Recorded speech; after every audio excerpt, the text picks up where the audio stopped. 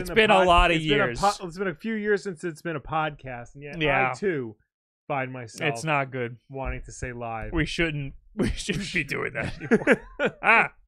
Hello, welcome to the podcast, everybody. How you doing? Hope you're good. I'm Hope you fine. remember I'm the name fine. of the Thanks show. for asking, everybody. Anyway, hello. We got a lot to talk about today. We got a lot of things going on. A lot of things that affect you. Yeah, Maybe. possibly.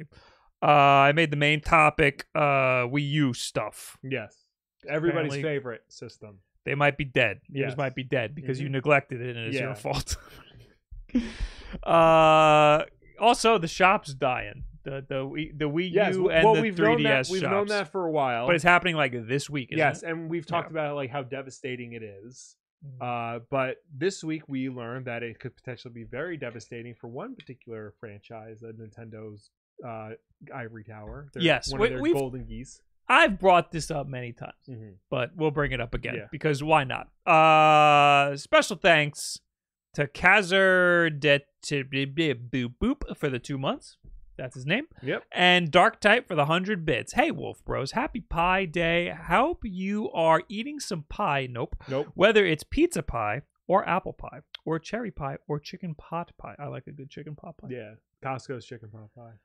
Anyways, sorry I haven't been here to see these lives, but I hope to see more in the future. Well, thanks, Dark Type. Oh, I could have used Warren's cherry pie for my tweet promoting the song, but I didn't. You're an idiot. I am. You're I'm dumb. very bad at this, and I understand if you want to replace me with somebody.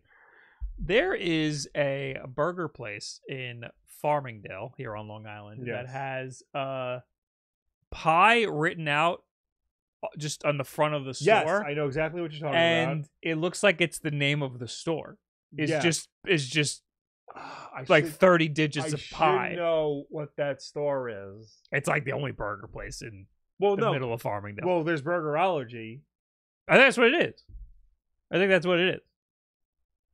Because like the digits of pi are Yeah, supposed to be yeah. like we're smart Yeah, because I we're guess. doing burger science. I've eaten there. It's and very I don't weird. remember. I don't remember the pie being part of that Is it restaurant. I Any thought it was- good? Yeah. It's Okay. good. It's expensive though. It's Okay. very expensive. That's fine. So Is Bob crying? Yes. I'm sad about the. I Wii U. I get really emotional when it's Pie Day. Anyway. All right. Let's. Yeah, you're right. It is. That is Burgerology. Do you think I'm fucking around? Yes. Okay. What else do we have to talk about today? Mario movie stuff. Movie stuff. More in the ongoing, never-ending saga of Microsoft trying to acquire Activision Blizzard. You know we love seeing the Microsoft Yes. and Activision We have drama. We have news on the Suicide Squad game. We have a recap of the Capcom showcase that was last week. I know nothing about that. Yeah. News on Stadia. Could it still be alive? Spoiler alert. Fuck no. No, it's definitely and then not. Starfield gets a release date. Which will not happen. Okay. That's not the date. I feel like it better. Whatever the date is, give it another couple weeks. Okay. Anyway, Thorvindwarf, thanks for the 13 months. Hi, Wolf Bros. Hello. Hey. Charlie, thanks for the Prime. And Murr, thanks for the 2 months. Thank you so much, everybody. Guys, let's talk about how your Wii U is dead. That's right. This made me want to break out the Wii U. I don't have it here. Also, Mom and Dad. So mom and Okay. dad. Because why would I fucking have this in my house? Thinking of dusting off your Wii U real quick before the eShop goes down forever so you can nab a digital copy of Wii U Party while you still can? Well, hopefully your Wii U is still of sound health. Wii U owners on forums and Reddit are finding that their systems aren't quite working anymore, with errors many owners suspect are linked to leaving them sitting unused for a long period of time. The issue seems to have come to light based on an account of NeoGAF forums member Serzia, whose friend booted up a Wii U system after a long while and got error code 160-0103 on the gamepad screen, which points to an issue with the onboard memory. Some Twitter users are also reporting the issue, and a similar error, 160-2155, was also reported by Reddit user Critical Hit Misses, who can't get to download management apps on their Wii U. The Verge has reached out to Nintendo for comment on the Wii U failures, but so far it has not responded. Nintendo discontinued the Wii U in 2017 and no longer offers repairs for it. Ooh. This isn't the only Wii U issue bubbling up at the moment either. The company is currently dealing with a network outage due to vulnerability while playing Mario Kart 8, the original version, and Splatoon Online. The services, as of this writing, have been down for 5 days. There has been at least one person who wants to figure out the Wii U bricking solution, a console modder who goes by the name of Voltaire. They run a YouTube channel doing mods and are offering to buy broken Wii U systems to figure out how to solve error message 160-0103. The Wii U issue seems to have been in the wild since at least 2017. That's when a thread attempting to find a fix for the issue, which seemed small at the time, started on the GBA temp forum. Some users note that they have never modded their failing Wii U systems, but it seems some hacking is required to back up the NAND and hopefully find a way to flash it back. One user attempted to reformat the console that was showing symptoms of corruption, but ended up bricking it. Oh, God. Yeah. I vaguely remember hearing about this and seeing that people were able to fix it by reflashing the memory, but it looks like if you format it, you brick your system, so it might be a lot more involved. Yeah, that sounds like it's a lot more involved than that. Really sucks. Yeah, I mean, this is something you don't think about. You just think, you have a system. Even if you don't leave it on you don't turn it on for a very long time, it should still boot up and work. I had to boot up the PlayStation 3 last week. Oh no, because it got a firmware update. However many years after, yeah. So don't worry, it's all set up. But I turned it on, it connected to the PlayStation Network, it downloaded the firmware, and it runs fine. It took me forever to find my digital library because that storefront is a disaster on the PlayStation 3. Yes, and it's a disaster on the PlayStation 4. Well, it was digital storefronts were brand new at the time. Yeah. So, but at least it works, and I can access stuff. This is a much newer system than the PlayStation 3. Yeah, I'm checking right now to see of the possible solutions that I might have found. Yeah. Unfortunately, if you encounter the error, your options are limited for a fix. This is according to Nintendo Everything. Since the platform was retired years ago, Nintendo moved on from repairing Wii U units. The only possibility some sites are mentioning involves a NAND memory backup, which is what you said before. Sometimes with these types of reports, they can come a bit overblown. It's unclear just how widespread the issue is. Looking at that guy's Twitter thread, yeah, it looked like there was a handful of people that had the issue. Yeah, so yeah. I'd imagine if you haven't played your Wii U in a while and you plug it in, it looks like this is. I mean, in order for people to be reporting on it, it must be a much more widespread issue than it was back in 2017 when it was first found. Mm-hmm. I just found Reddit was down all day. I don't know if you knew that. Oh no! But I just found a Reddit thread from 8 years ago. Solution error 160-0103. That's the one, right? Yes. Error 160-0103. That's it. Is the combined result of user error and poor software design. How could it be user error? Occasionally, while attempting to write over existing save data, the data will become corrupted, causing an error whenever one attempts to boot the software. This error has existed from day one, but has been more prevalent among users of Super Smash Bros. For the Wii U, I mean. I encountered this error this morning and have discovered an easy solution. This solution works if the error was caused by Super Smash Bros. For the Wii U. I can't guarantee that it will fix other games affected by the error, but it might. It will depend on whether the game utilizes shared save data. Immediately after receiving the error, restart the console and create a new user from the user menu. Do not format your console or it will brick. That's what that confirms what happened to other people. Yeah. So that kind of makes sense. Once signed in as the new user, boot Super Smash Bros. To the main menu just past the title screen, then cancel back to the title screen and close the software. Sign out and sign back into the original account from your original account. start settings, data management, navigate to wherever your data for Super Smash Bros. Is stored, you should see at least 3 options. Shared data, data associated with your primary account, and data associated with a new account. Delete the data associated with the primary account. Oh my god. Navigate back to the menu and start Super Smash Bros. For the Wii U. It should now work with all save data intact. How does deleting your save data save your save data? I don't know. That's a good question. Feel free to delete the new account now or keep it around. Okay, weird. Can you back up your save data on the Wii U? Like to a thumb drive or something? I'm sure you can in some way. Yeah. So, I'm assuming this error message happens when you boot up a game? Because they're making it look like it's caused by Smash Brothers.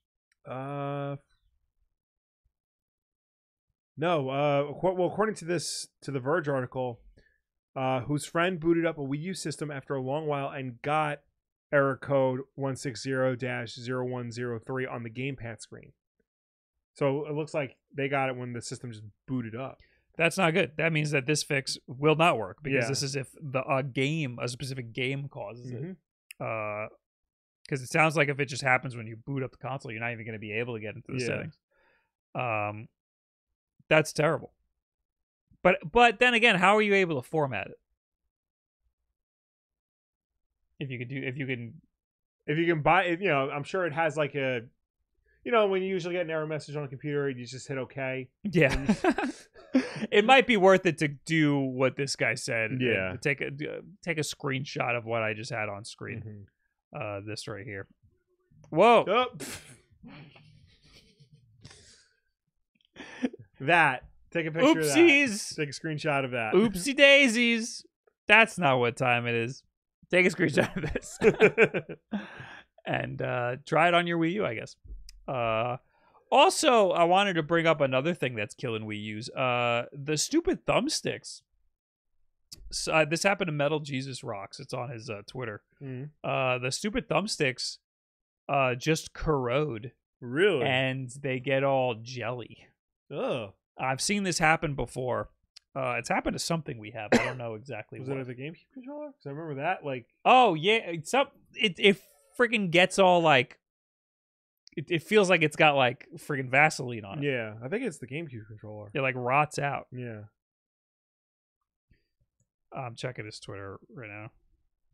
Yeah, I see it. The rubber reversion? Hooked up my Wii U for the first time in a while, and the thumbsticks are sticky. Yeah, that's it. That yeah, I have like old action figures and stuff that are like just like gummy and sticky for some reason. Like that's a thing that happens to plastic. Like poorly made plastic. And apparently it happens to the Wii U also. Yeah. I guess maybe if it gets too hot it melts. I don't know. I don't know. Something about the environment it's in probably affects it, or it just gets old and breaks down over time. It's too humid. Yeah, something like that. Mango Puncher says the PS2 controller does that too. Yeah, you know what? Yes, it does. I'm probably remembering this from working at GameStop, just having all this shit that just 1,000% is bad. Yeah. So check your Wii U's. I mean, hopefully there's a fix. There might be a fix in deleting some game data. Maybe it's not deleting the save and it's just deleting the like stored game data, like ripping from the disk and stuff. So hopefully there's a fix for that. Take a look at it and make sure it's still good. I wonder what about the memory gets all messed up. It's probably just from lack of use. It's probably the way the internal components work. They expect it to be turned on at least every so often. Right. That's an issue I heard about is going to happen soon with new Nintendo Switch games. Like those cartridges are also the NAND type cartridges, so they will just die eventually. Yeah, and they will die quicker than even Super Nintendo games. Yeah, like those cartridges will last longer than the new Nintendo Switch cartridges. So NAND memory, we can't rely on it. No, and that sucks. Hey, thank you to Pliskin for the Prime.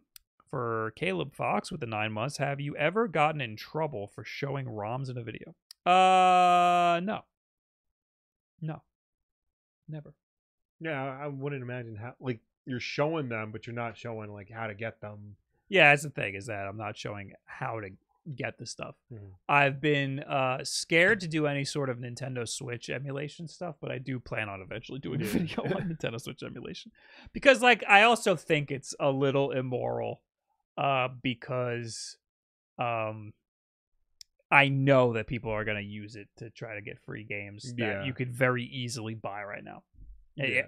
I like emulation more so for the stuff that is hard or impossible to get right now. Yeah. So, Kikoba, thanks for the 40 months. Went to the doctor the other day, and all they did was draw blood from my neck. Do not go to Dr. Acula. No, I better cancel my appointment. I hate that. Nico Moso, thanks for the 16 months. Okay. Anyway, there's more about the dying systems that we have. Yes. Particularly the 3DS eShop. The closure of that means the loss of a vast majority of Pokemon games. Yes. I'll skip the paragraph. The 3DS and Wii U eShops are 2 weeks away from shutting down on March 27th and taking digital access to the system's library with them in the process. From a preservation standpoint, this is already a travesty, but for the Pokemon series, this is going to have a particularly devastating effect on the access and functionality of the entire franchise. Keep in mind, we are playing games like Scarlet and Violet or Sword and Shield on the Switch. Pokemon is primarily a handheld series. Sure, the series has some console spin-offs like Pokemon Stadium and Snap, but by and large, these pocket monsters have always been able to fit in your pocket. Now the 3DS's digital storefront is shutting down, and it's taking away a sizable chunk of the currently available Pokemon games. As it turns out, Nintendo's lack of care for preserving its games has already done a number on the franchise before this. Phil Salvador, the library director at the Video Game History Foundation, laid it out plainly in a graphic on Twitter. The chart illustrates that by the time the 3DS and Wii U eShops shut down later this month, only about 26% of the Pokemon video games released in America will be readily available for purchase. 26% of all Pokemon games will be available for purchase. Will not. No. Will be removed. They are now, and they will be removed. Only 26% of Pokemon games will be available. Oh. Meaning 74% of Pokemon games will be unavailable. Holy shit. You. Yes. That is crazy. Here's the tweet. Oh, there's a pie chart. Yeah. Pokemon is one of the biggest franchises in gaming. This is according to Phil Salvador. But did you know that once Nintendo closes the 3DS and Wii U eShops next month, 74% of all Pokemon games released in the US will be commercially unavailable in any form. Yep. And he goes on to say, here's the data if you want to see it. The game list is taken from Bulbapedia. Quick correction to the graph. There are 88 games. So 74% of 88 games. That's ridiculous. Yeah.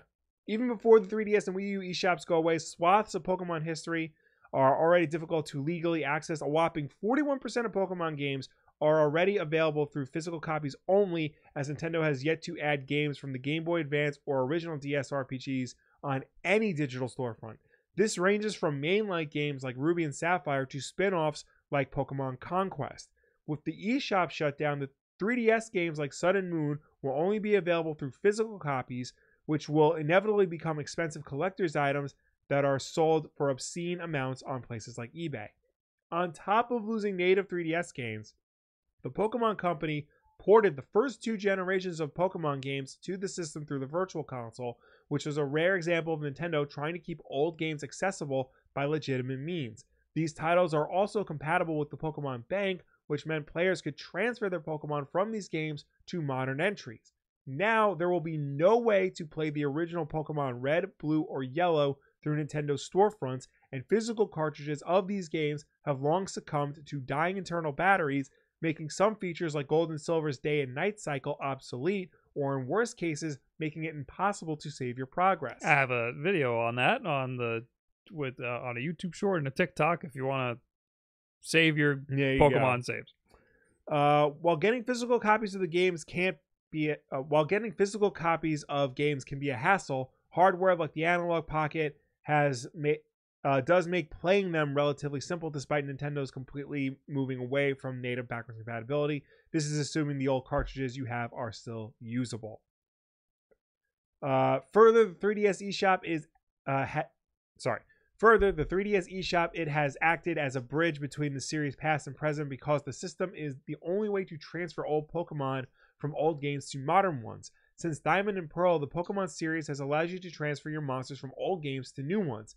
That has become more complicated since Sword and Shield did away with the all-encompassing National Pokédex, but the act of trading old Pokemon and carrying them with you to future games has been a special part of the series for many fans. When the 3DS eShop shuts down, it will take the Pokemon Bank and Transporter, 2 apps exclusive to the system, with it. These apps were used to store and transfer old Pokemon and are compatible with Pokemon Home, the series' modern console-agnostic storage app. Those who have the apps in their digital collection will still be able to download them to their 3DS, but they will be unavailable to anyone who comes into the series after March 27th. So, I was under the impression that Pokemon Bank and Pokemon Transporter and Pokemon Home were free with a subscription. So, and I don't know how and it it says works, direct download. So, yeah. I'm under the impression that these will still be available because the store just isn't going to take money. Well, no, the store is shutting down. Yeah, but if you own games already, you can still download them. Right. So why can't you get free games?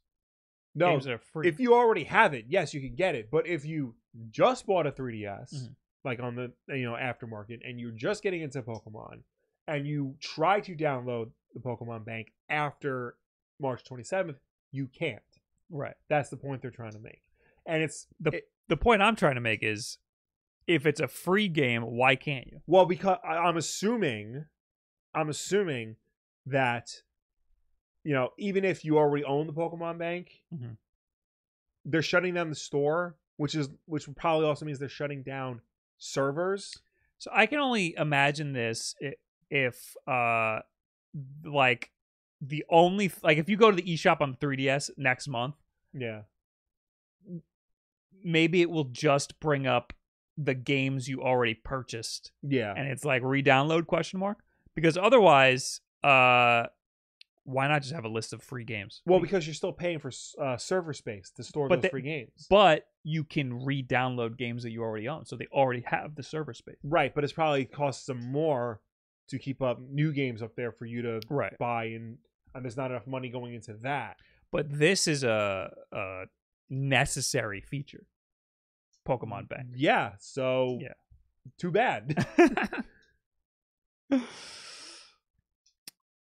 So yeah, I'm very curious to see how transferring Pokemon is going to work. Yeah. Part of me wants to download Bank, Transporter, and Home. Or I guess it's just Bank and Transporter. Yeah. Part of me wants to download that, and part of me wants to not download it and see if I still can in like a week and a half. Yeah. Also got to find out if our Wii U works. I care a lot less about that. I am curious to find it. I kind of want to know. I kind of just want to see what the problem is. Yeah. But there's zero reason for me to turn that I know. Thing There's on. no every game that I would want to play on there is available somewhere else. Yeah. I realized I'm an idiot when I got the Wii from my parents' house to play Wii Sports. Yes. I plugged it into the FrameMeister, and then I was like, wait, I could have just played it on the Wii U. It would have been HDMI and everything. So that was a whoopsies for me. Tech Nano says the selling infrastructure is going away, I guess. Yeah, because then you have to buy it for $0. Yeah. But still, that's what I'm most curious about. Because that is not an official word from Nintendo. It's not like they're like, oh, official word, you're not going to have Pokemon Bank. Yeah, I don't think they've said anything about the Pokemon Bank. Yeah. But I mean, if they're shutting down the storefront, is just the first step towards shutting down everything else. Yeah. I always brought we're losing a lot of very important games that I mean, we already have like a scarcity of retro games. Like there's already so many games that just aren't available for purchase right now. And Pokemon has these games in a vault, and a lot of them, this is the only place you can get them. And this was whenever we talk about the 3DS eShop closing, I always bring up Pokemon games because they're the ones that most people are going to want to play, and this is literally the only place you could buy them.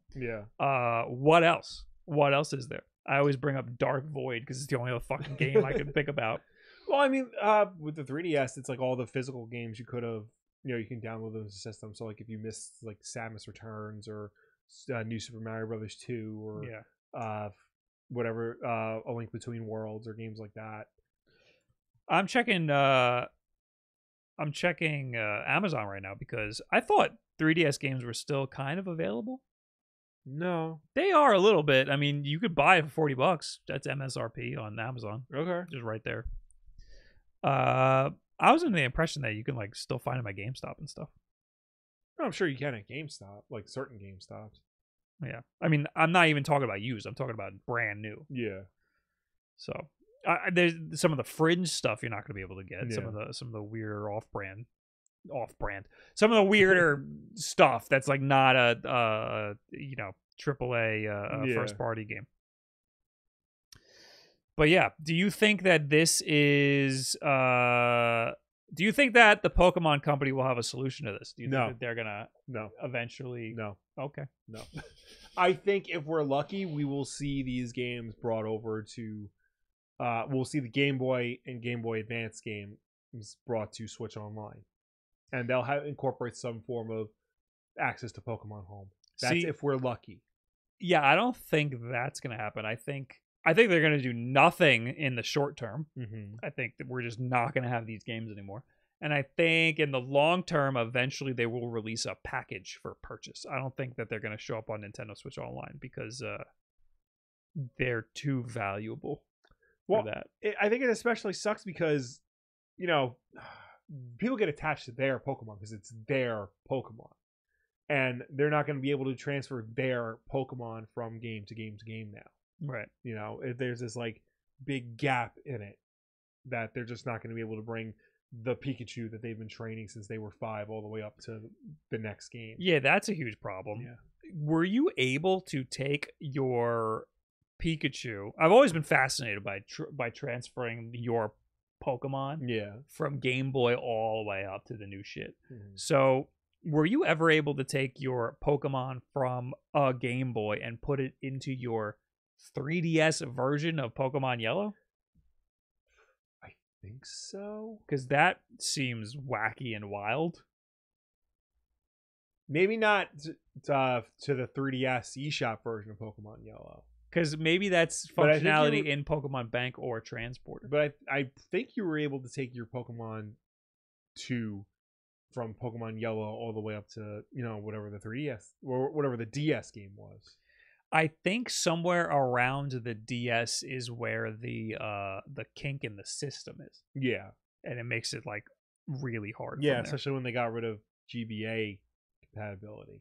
Yeah. Game Boy couldn't transfer to Game Boy Advance, but GBA can get to Switch Pokemon. Oh. That's what it is. That's why they remade Red and Blue. Oh. Yeah.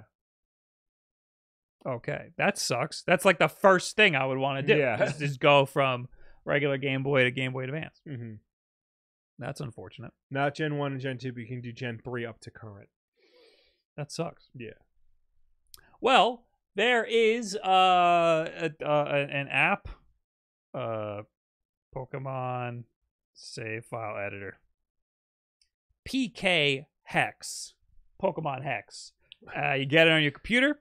You get your save file off of your cartridge using various means, and you can literally just change the save file to have any Pokemon you want. There you go. So you can have the Pokemon that is an exact copy of the Pokemon from your original Game Boy game. And then you take that and you put it back on your Game Boy Advance. You mean the Charizard I had that was level 100 through just like farming rare candies and just stuffing it down his throat? Yep. Perfect. You can have that and transfer it to your Game Boy Advance and then take that and bring it all the way up to your friggin' Scarlet and Violet because I know how much you want to play Scarlet and Violet. Yeah. Yeah, this is sad. It's sad to see a lot of these games go, especially the Pokemon games.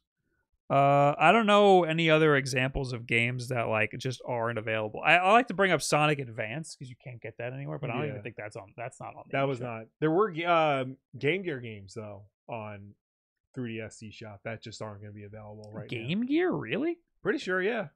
Oh my god. I'm particularly interested in the virtual console stuff. Yeah. 3DS eShop. I mean, I don't think the library was that crazy. No. Box Boy. That's one. People like that one, yeah. Yeah, that was a kind of a big deal. 3D Classics Kirby's Adventure. Well, that's available now, right? Yes. Yeah, that's on the Switch Online. That was a remake that implemented the stereoscopic 3D. Oh, well, who cares about that? Kirby's Adventure is the NES one. Yeah. Okay, so you can play that now. My Nintendo Picross, The Legend of Zelda Twilight Princess. I don't think we're missing that much. Someone might be a really big fan of Legend of Zelda Picross. The Armadillo Man game. Let's not forget. Our Fallen Heroes, the Armadillo Man game. Yeah. It's the virtual console stuff I'm most upset about. Mm-hmm. But a lot of the good virtual console stuff came in the ambassador program. Yeah. You know, if you bought the 3DS like right when it came out, you just got like 20 awesome virtual console games. Including GBA games that were never available. Yeah. Still kind of annoyed Mario RPG isn't on Switch Online with all the other SNES games since it was on the SNES Classic.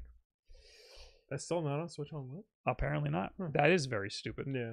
Probably some weird Square licensing thing. Probably. But they were able to put it on the SNES Classic, so that's weird. Yeah. Okay. What else do we have here? Nico Moso, thanks for the 16 months. I think I said that already. What else do we have? The final Mario movie. Yes, trailer. there was a Mario movie direct, which is just basically a glorified announcement for the final trailer. So I don't want to play it on screen because it might get us cease and desisted. But yeah, it looks great. Yeah, it looks very good. I like everything I've seen so far. We heard a lot more of Chris Pratt speaking. Yep. Look, he sounds fine. If you're not on board with him now, you probably never will be. He sounds fine. Yeah. He'll do fine. It'll be fine. I'm not too worried about him. Yeah. There's the Sand Kingdom thing from Mario Odyssey, isn't it? That's pretty cool with the floating pyramids and whatnot. Mm-hmm. Also, it looks like in this little direct that they had on the day before Mario Day. Yeah. The directors were talking about how the Mario Karts, the carts were from the Jungle Kingdom. So it seems like Donkey Kong. And then you see it in the trailer. You see like monkeys going all over the place when they show where they're getting the carts. Mm-hmm. So it looks like Donkey Kong's the one providing the carts. Right. Which I thought was interesting. Yeah. Also, Fire Donkey Kong's kind of a big deal. That's cool, yeah. Yeah, that's cool. It's the first time we've ever seen Donkey Kong with Fire Flower. Yeah, and there's I think it's coming up right now. Yeah, there's a whole like 2D section. So it definitely looks like it's pulling not just from, one particular Mario game. It's pulling from all Mario games, all kinds of Mario games, between the go-karting, the old 2D versions, the modern 3D stuff. Yeah, and they called that the trailer with the Donkey Kong reveal. They called that Smash. Yeah. So like they're taking for Smash Brothers and stuff. So yeah, it looks great. Yeah. This little sequence with the Mario Kart and Mario doing all this crazy shit. Mad Max Rainbow Road, as they were calling it. It looks really good. Chris Pratt is very unenthused in the beginning. Yeah. When he's in the lineup with all the other actors. He doesn't want to be there. I do love all the memes being like, how long can Chris Pratt go before he has to admit he's never played a Mario game? Yeah. Also, Bowser doesn't know what a Spiny is called. Did you catch that? Oh, yeah. Bowser's like, Koopas, Goombas. Whatever you guys are. Whatever these things are called. So it looks good. Yes. They also pushed it up 2 days. Yeah, so it's coming out April 5th instead of April 7th. Yeah. So I think it's gonna be great. Yeah. I got no problem. I think so far. the trailer came on when we were watching TV, and I go to my wife. I think I actually have to go and see this movie. You do. It's for work. So I was looking it up, and it looked like the earliest showings were on that Wednesday at 11 a.m. A.M. Yeah. Well, I can take off work. So that was weird because usually it's like the night before at like 7 o'clock at night. So I gotta double check and see if maybe it's coming out on Tuesday. Maybe take a day off the podcast. Yeah, we'll have to see.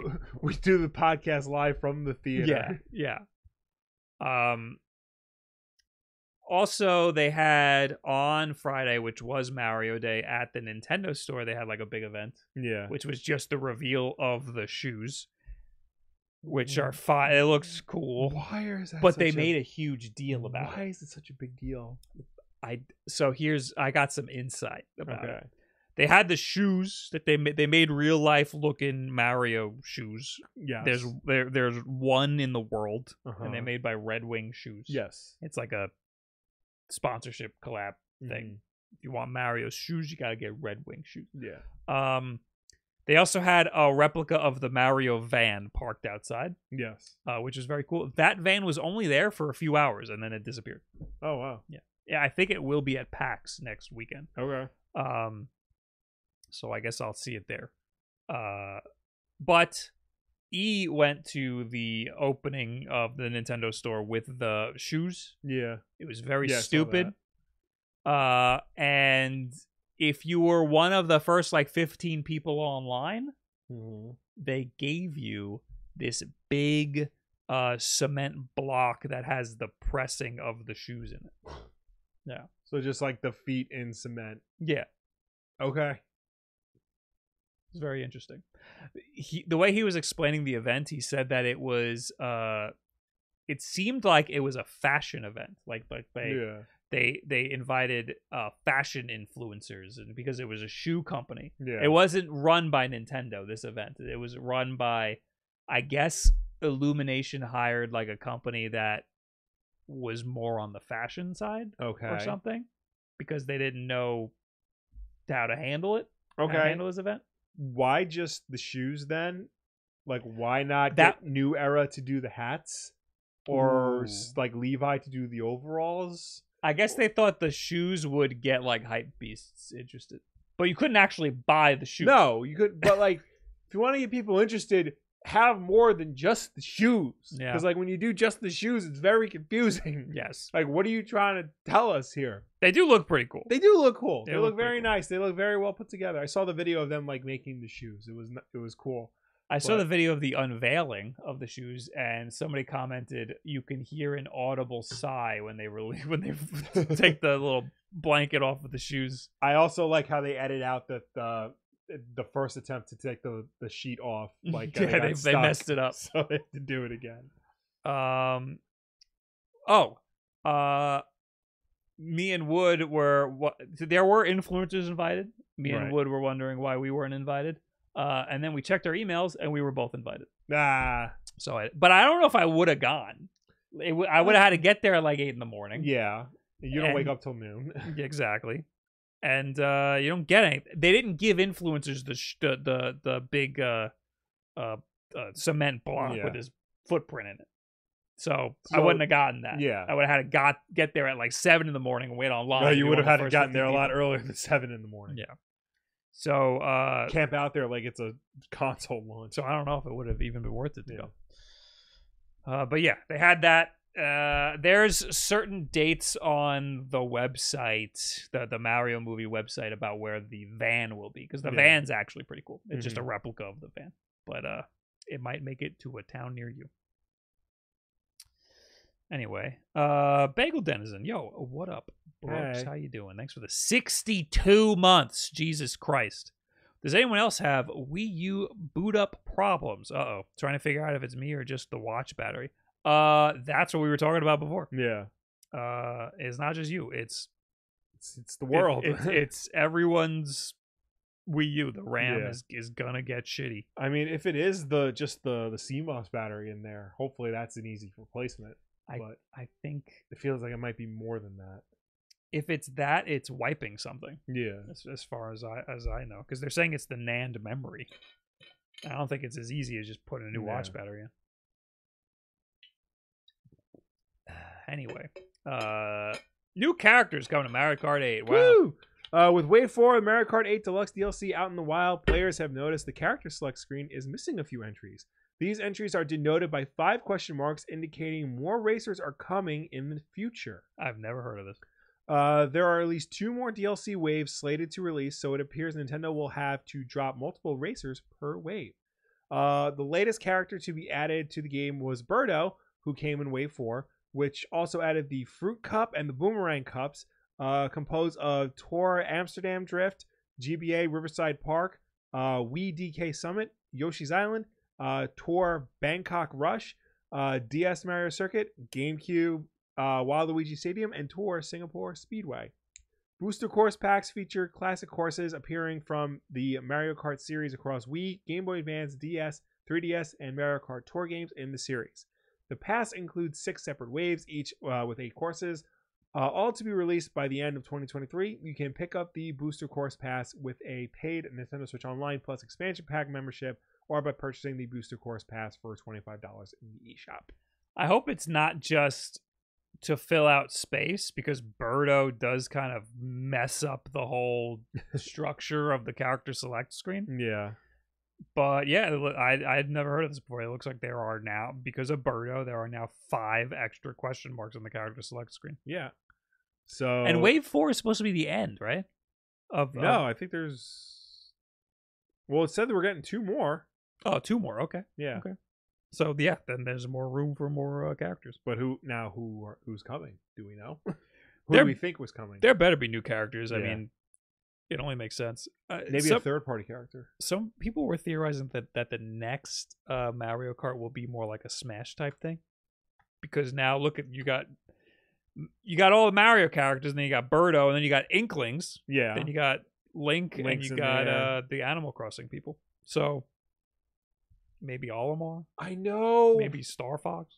The arcade game has Pac-Man, because it was made by Namco. And the Taiko no Tatsujin drum, which I keep forgetting about. So maybe they could add Pac-Man and the Taiko no Tatsujin drum. That would be nuts. Yeah, if they did that, because that was made by Bandai. You said, yeah, Bandai Namco. Yeah, yeah, that makes sense. Oh, this website Games Hub tries to theorize, and they said Pac-Man could make a wild cameo appearance. Yeah, Taiko no Tatsujin Don-chan could also make an appearance. Mm-hmm. Funky Kong. All right, that's a wild one. Just throwing that out there. No, I mean, he's a Kong. Wiggler. Why? Could also return. That would just for the novelty of having a big worm riding a cart. When was Wiggler? Rob is an absolute delight, and Kamek. Yeah, Kamek. Yeah, Rob was in the DS game. Yeah, why isn't Kamek here? Yeah. So there's probably gonna be Rob and Kamek. Rob was in the DS game? Yeah. Rob was in Mario Kart DS. You had to unlock him. I didn't know that. Yeah. I had no idea. Did I unlock him? Jake unlocked him. Did we have him? Did we have Mario Kart? We had Mario Kart DS. I don't remember if I unlocked him though. I didn't know that. That's awesome. Yeah. Then yeah, I think he might. Yeah. That might actually be plausible. Otherwise, give me like Star Fox or something, or Captain Falcon. That'd be fucking cool. Yeah, but then people are gonna want an F-Zero game. It's gonna be a whole thing. So I got the F-Zero like suit, like my Mii has like the Captain Falcon like helmet. And shit, so there's something there. Oh, Kirby. Oh yeah, Kirby could end up there. Kirby's only a big deal in Smash Brothers because of Sakurai. Yeah. All right. Anyway, is it time? It's that time of the podcast to get deep into the Microsoft and Sony war for the soul of Activision Blizzard, but specifically Call of Duty. Yes. This time around, Sony is worried that Microsoft will sabotage Call of Duty for the PlayStation. Oh no. Sony has laid out its concerns about Microsoft's proposed acquisition of Activision Blizzard, including a host of fears about the future of Activision's Call of Duty franchise. In a new document submitted to the UK's Competition and Markets Authority, the CMA, Sony says it's worried that Microsoft could raise the price of Call of Duty, make it only available on its own Xbox Game Pass subscription service, and even strategically or incidentally degrade the quality and performance of Call of Duty on PlayStation. Sony cites a specific hypothetical situation, nails it, where Microsoft could release a Call of Duty game on PlayStation that has bugs and errors on the final level. Here's Sony's full example. Did we talk about this on the podcast already? No. I think I just saw a tweet about this. This is the most fucking weird, childish schoolyard shit I've ever heard. It is really getting there. Yeah. Microsoft, this is per Sony. Microsoft may release a PlayStation version of Call of Duty where bugs and errors emerge only in the game's final level or after later updates. Even if such degradations could be swiftly detected, any remedy would likely come too late, by which time the gaming community would have lost confidence in PlayStation as a go-to venue to play Call of Duty. Indeed, as Modern Warfare 2 attests, Call of Duty is most often purchased in just the first few weeks of release. If it became known that the game's performance on PlayStation was worse than on Xbox, Call of Duty gamers could decide to switch to Xbox for fear of playing their favorite game at a second-class or less competitive venue. Sony leaves ambiguous whether this could be intentional damage or a plays best on Xbox scenario where Microsoft's closest ties to Call of Duty would make it work better on their platform. But more broadly, Sony fears Microsoft might strategically try to sabotage Call of Duty on PlayStation in multiple ways. By degrading the quality and performance of Call of Duty on PlayStation compared to Xbox, degrading Call of Duty to ignore PlayStation-specific features, for example, better control haptics, or restricting, degrading, or not investing in the multiplayer experience on PlayStation. It's not entirely surprising that Sony would be concerned about Microsoft prioritizing Xbox on its own Xbox platform and ignoring Sony's hardware features. Both companies have been battling it out for Call of Duty rights for years, with exclusive skins, bonuses, and packs all part of strategies for both companies to entice console gamers onto their platforms. It's unlikely Microsoft would intentionally sabotage Call of Duty on PlayStation with bugs, though. While that might make PlayStation console look bad, it's far more likely to generate backlash for Activision and Microsoft instead. The reality could be far more subtle. Microsoft and Activision may eventually prioritize bug fixes on Xbox versions of the game because their developers are simply more familiar with that platform, or issuing fixes could be quicker on Xbox. There are a whole host of reasonable concerns about Call of Duty gaining subtle advantages on Xbox, but they're unlikely to add up to corporate strategy to hurt Call of Duty on PlayStation and lose revenue it drives for both the platform holder and publisher. Sony is also worried about Microsoft keeping Call of Duty on Xbox Game Pass and not letting Sony offer the title on its own PlayStation Plus service. Conversely, in its own filings to the CMA, Microsoft says that any Call of Duty game in a Microsoft multi-game subscription service is eligible for inclusion in Sony's multi-game subscription service at the same time and for the same duration. But Sony clearly isn't happy with the licensing terms or pricing. The document is heavily redacted, but Sony says the terms would commercially destroy Sony Interactive Entertainment's multi-game subscription business model. Microsoft has offered Sony a 10-year deal on Call of Duty, but PlayStation Maker has not yet signed the license. Microsoft revealed it had signed a binding 10-year agreement with Nintendo to bring Call of Duty to Nintendo platforms just hours before meeting with EU regulators last month. Microsoft then announced a similar deal with Nvidia hours later in an attempt to pressure Sony to agree to similar terms. It's such a stretch to assume that Microsoft would ever want to make a worse version of their game for a different console. Yeah. For the benefit that, if you get it on Xbox, it'll run good. Yeah.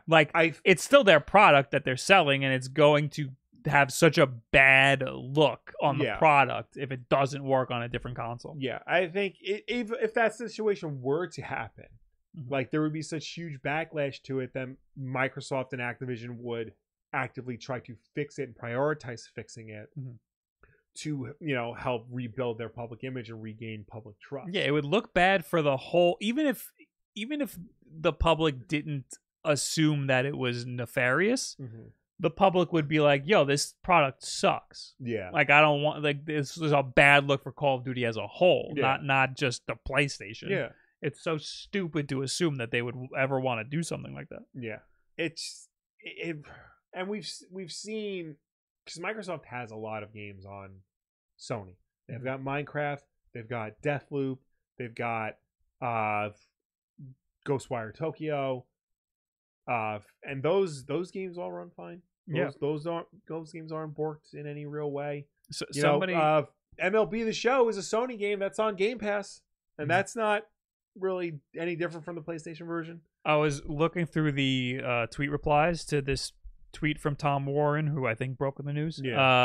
Because I remember there being some interesting comments, and one of them that I can't find now said, if Sony is saying this, then they must have thought of it first. Yeah. They basically saying, like, Sony might be thinking about making their games shittier on other platforms. Yeah. And they do have PC versions of their games, but they're fine. But those are generally excellent from what I've heard. But I did find some tweets that were interesting or funny. Okay. This guy says, how would they do this? Would they give it to Ubisoft? Meaning, like, make their games shittier on purpose. And then this guy goes, Sony are arguing that their own game certification system wouldn't be effective then. Yeah, meaning, like, if the game's borked on their system, then they wouldn't be able to tell because their own game certification system isn't good. Yeah. So they're arguing that they are ineffective at proving that a game isn't going to work. I think if Cyberpunk has taught us anything, it's that, the certification system that both companies means kind of fucking bad. Nothing. Yeah. So, yeah, no, you're right. That whole Cyberpunk thing, it's just because friggin' Cyberpunk was a big AAA game that everybody was hyped about, so they were afraid to delay it. They didn't want to be like, hey, you guys can't release this on our console. Xbox didn't want to be the ones to say it, and then PlayStation was like, well, we don't want Xbox to have it on their console, so we'll just let it happen. Right. But which is a real super fucked up way Sony to look was at the it. one who pulled Cyberpunk from the system for like a year. But that wasn't until after it launched. Yeah. Yeah. And because they have the power, because they're the top of the selling console right now. So that is part one of the big controversy, the big drama in the Activision and Activision, Microsoft, Sony kerfuffle that's going on in the EU right now. Yes. Well, it's really going on all over the world. Yes. We move on to part two. Okay. Activision Blizzard executive posts memes mocking Sony for losing Call of Duty to Microsoft. Oh, God. Lulu Cheng Meservey, the CCO of Activision Blizzard, posted on Twitter about a recent partnership between Microsoft and Call of Duty. The meme includes 3 images. The first is a person riding a bike. The second then has the same person struggling on the bike with the caption, refuses to accept a guaranteed long-term access to Call of Duty. The third then has the person having fallen off the bike with the words, what if we lose access to Call of Duty? This is a slapback. This slapback is just another example and development in the drama surrounding the Microsoft deal with Activision Blizzard and Sony's pushback on the deal. At the beginning of February, it was reported that new claims indicate that Sony has cut off communication with Microsoft regarding discussions of the potential Activision Blizzard merger. The meme comes after Meservey also fired back at Sony for trying to put a stop to the future merger. Quote, Microsoft is doing exactly what they said they do, whereas Sony continues to rebuff the opportunity to get long-term agreement for Call of Duty and is trying to undermine the deal to protect its 2-decade dominance in gaming. The CCO then went on to add in a follow-up tweet how we're confident regulators will find that our proposed merger will promote competition and create more opportunities for workers and better games for our players. Not in this article, but Lulu Chen Meservey also tweeted that she exposed something that Sony president Jack Ryan said behind closed doors. He said, we don't want your 10-year deal. We want to stop this merger.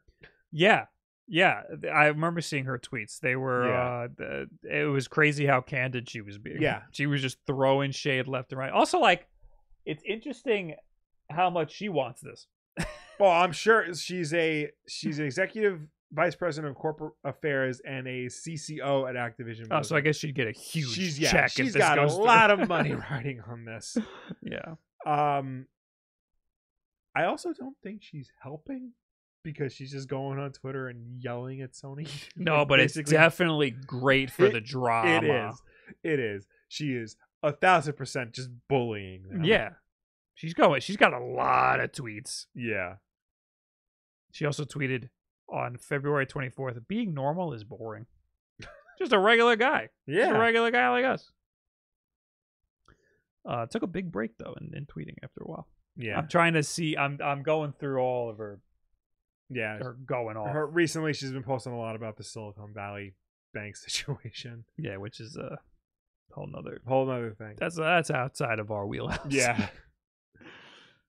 Here she said on March 8th, Microsoft offered Sony a 10-year agreement on far better terms than Sony would ever get from Activision Blizzard.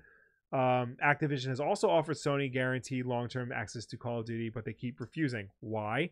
The CEO of SIE answered the question in Brussels. In his words, I don't want a new Call of Duty deal. I just want to block your merger.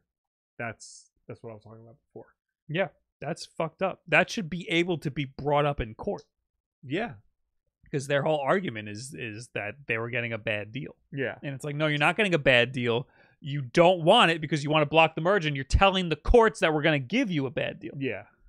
You're lying in front of the court. But now. I feel like, I feel like she just broke a gentleman's agreement right there. And not that has any like legal weight or anything, but like there is some like, ways to like protect yourself from that, like from somebody breaking that. Well, if I were her and I had millions of dollars riding on this, I would also break that gentleman's agreement. What do I care? I'm out of this fucking industry anyway if this goes through. True. And that seems like the best way to make it go through is to prove that they lied. Yeah. That their argument is completely invalid. Because also remember, you have to prove all of this stuff that we all know to a court that knows nothing about video games. Yeah. They only know about the law. Yeah. Well, I think they might have some proof or at least some evidence pointing to their concern. Nice segue to our next article. Well, thank you very much. Okay. Sony thinks Starfield being an Xbox exclusive justifies why it's worried about Call of Duty. Sony is pointing to Starfield as evidence that Microsoft might not be entirely trustworthy when it comes to keeping Call of Duty multi-platform. How much of an impact Call of Duty not being on PlayStation consoles will actually have is completely up in the air, but Sony is dead set on the idea that it will be catastrophic. Just last week, Sony suggested that Microsoft could release an unoptimized version of Call of Duty on PlayStation. We just talked about that. Now, in a statement to the UK government's, to the CMA, Sony has used Starfield as evidence that Microsoft can't guarantee Call of Duty will be easily available on PlayStation. In Sony's statement, it noted how Microsoft originally said it would not have the incentive to cease or limit making ZeniMax games available for purchase on rival consoles when attempting to acquire ZeniMax Media and subsequently Bethesda. This has obviously ended up not being so, as Sony has also noted that both Starfield and Elder Scrolls are also going to be Xbox console exclusives. Starfield will obviously end up being one of the biggest games of the year, so it's not too surprising Sony is trying to use that as a way to say Microsoft might not be so trustworthy when it comes to Call of Duty. The only problem is Microsoft literally signed a deal with Nintendo last year guaranteeing Call of Duty games on the latter's platform for at least 10 years, even if not everyone is confident the games can be optimized for the Switch. Microsoft has also been trying to form a deal with Sony, but the details of that are obviously not public. That's not true. There's one detail. Brad Smith, the VP of Microsoft, allegedly walks around with the deal in his back pocket. He was in Brussels like for the EU Commission, and he said, like, I have in my back pocket the deal with Sony. It's ready to be signed. They just need to sign it. Oh like, why are you walking around with that? To prove a point. So I actually kind of agree with Sony here on this one, because this is like this is the biggest point that they have. I've been bringing this up too. Like Starfield, it's the next big game from Bethesda, the makers of Elder Scrolls and Fallout, some of the biggest games on the planet, and it's not coming to a Sony system. Yeah. They made a big deal when they revealed the first date for Starfield. Sarah Bond said, yes, it's exclusive, meaning to Microsoft. Yeah. So, which is not what I thought it was going to be when they announced Starfield. Yeah. I thought Microsoft was going to honor it like they have been for they a lot honored of the games. Deathloop and the Ghostwire Tokyo deals, and now. But I guess those were just too. I guess because close. those were pre-existing. Yeah. So it makes sense, but it is unfortunate. But yeah, this is Sony's biggest card that they have. Is like, look, they could say that they're going to do it, but they haven't in the past, and they're not right now. They're eating up a lot of game studios, and they're taking games away from us. Yeah, but they have a 10-year deal waiting to go with Call of Duty. So I guess their argument is also that maybe Microsoft wants to make it exclusive after that 10 years. But I think Call of Duty is so big that leaving it open to everybody gets them more money than making it exclusive. I feel like something like Call of Duty, like I think that game specifically, like they know like that's got to be multi-platform. You got to put that on the most amount of systems possible. You know, all the other Activision games that are just sitting there rotting. Yeah. You know, those might end up being Xbox exclusives, which is going to be where we're seeing Crash Bandicoot, Spyro the Dragon, Tony Hawk, icons of the PlayStation 1 era go Xbox exclusive. Those have potential, and I think that's worse for Sony because if you have all of these multi-platform games that are, even if they're not as close, anywhere near as close as Call of Duty, they're just adding to the library. Yeah, and there's more. If you just Call of Duty, you're not going to sell as much, and it's just one name. Now you have all of these names together. That's going to make Microsoft look a lot bigger, and that might actually happen. Yeah. And think about this. Activision published a lot of Spider-Man games, so now Microsoft finally has a Spider-Man game to put on Game Pass to compete with Sony's much better Spider-Man game. Anyway, so this is the one point I will side with Sony on, that Starfield probably would not have been exclusive, and probably shouldn't be. No, that should be, and Elder Scrolls too. Like both those games should be multi-platform. I will say though that those Bethesda games, most people are buying those things on PC. Yeah. But that also leaves the question of like future Bethesda games, like because Bethesda's making an Indiana Jones game. What system is that going to be on? For sure going to be an Xbox exclusive. When did they reveal that? Didn't they reveal it at a Microsoft showcase? No, they just released the trailer out of the blue. It was during E3 at some showcase, though. I don't think it was. I thought it was. I think they just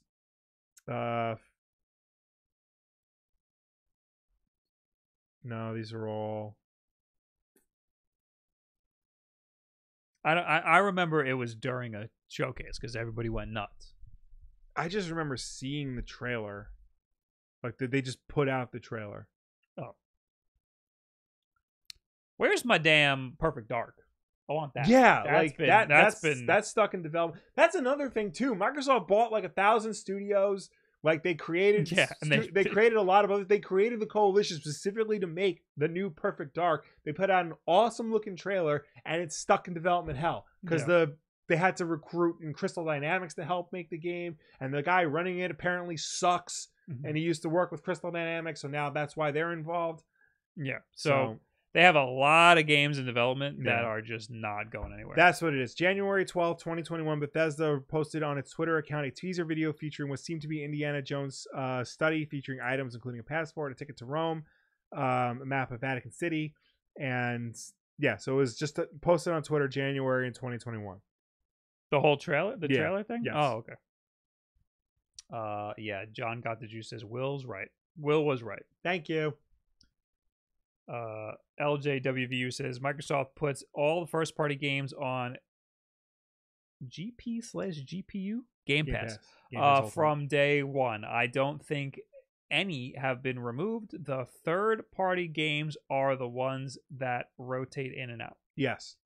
Yeah, but if they get Activision, they're all first party. Yeah. They're all of a sudden first party. When they bought Bethesda, all Bethesda games became available on Game Pass. Yeah.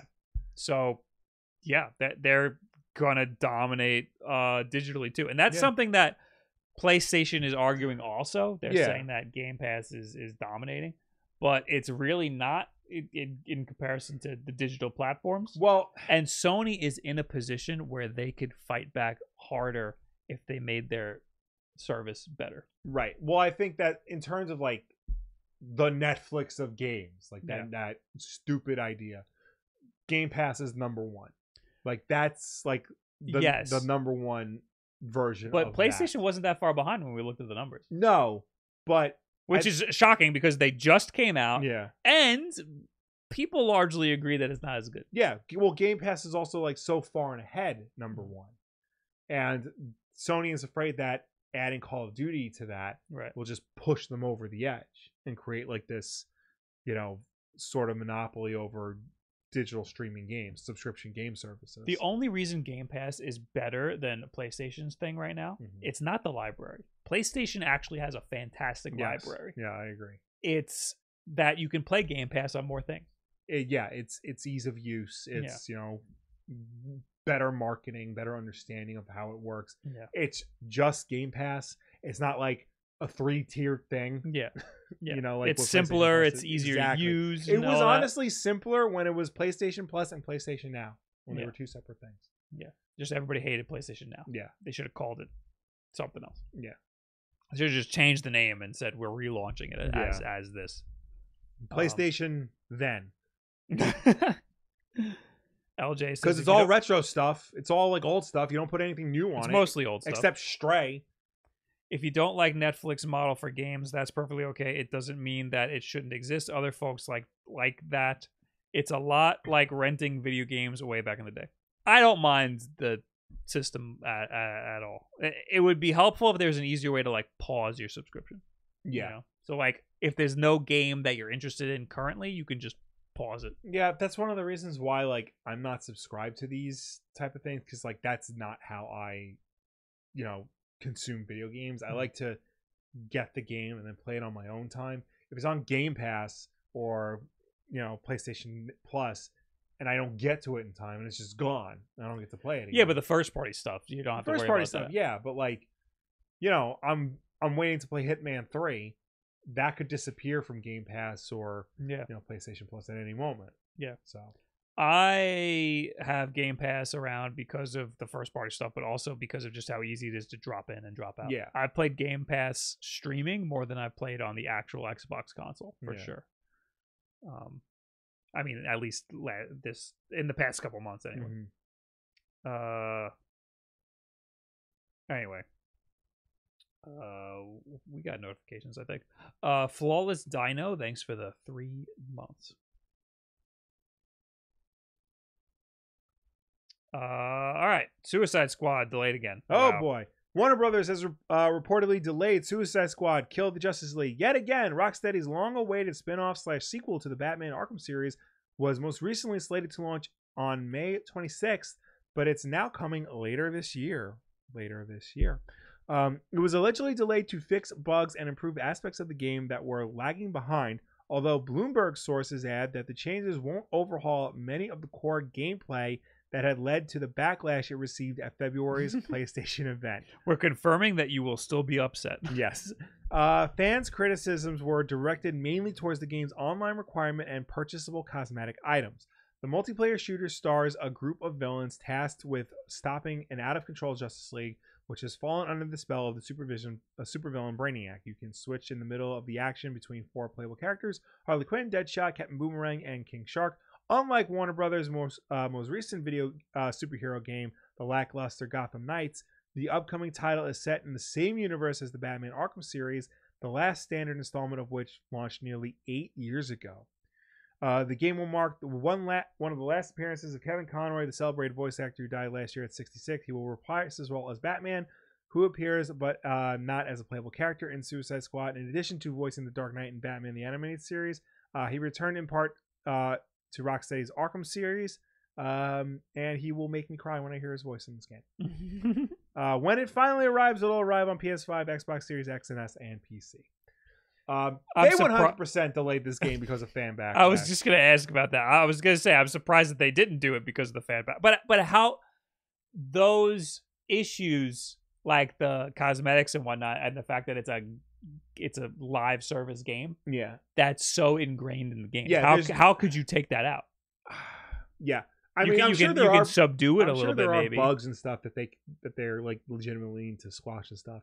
But you don't say that your game's coming out on May 26th, have a big trailer for it, and then not release the game when you say you are.